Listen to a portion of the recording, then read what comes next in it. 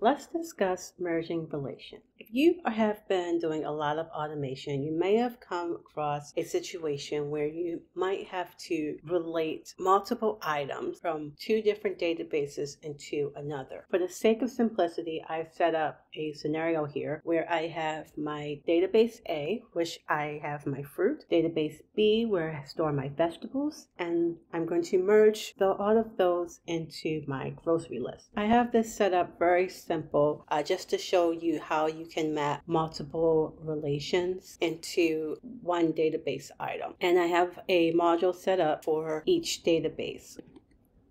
Let's go to our array functions. I'm going to grab map. At the end here, I'm going to go ahead and put in my key, which is ID, because all of these items are ID. Now, at the front, right after it says map before the semicolon, this is typically where you would map over your relations array. But before we do that, because we want to combine these relations, and select merge. So after merge,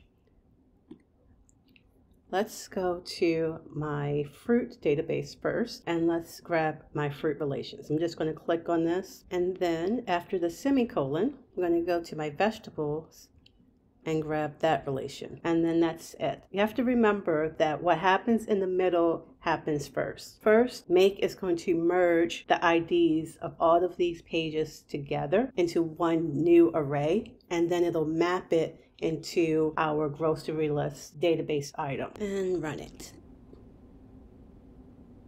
And green lights across the board. And now we see we have all of our fruits and vegetables combined into one database item.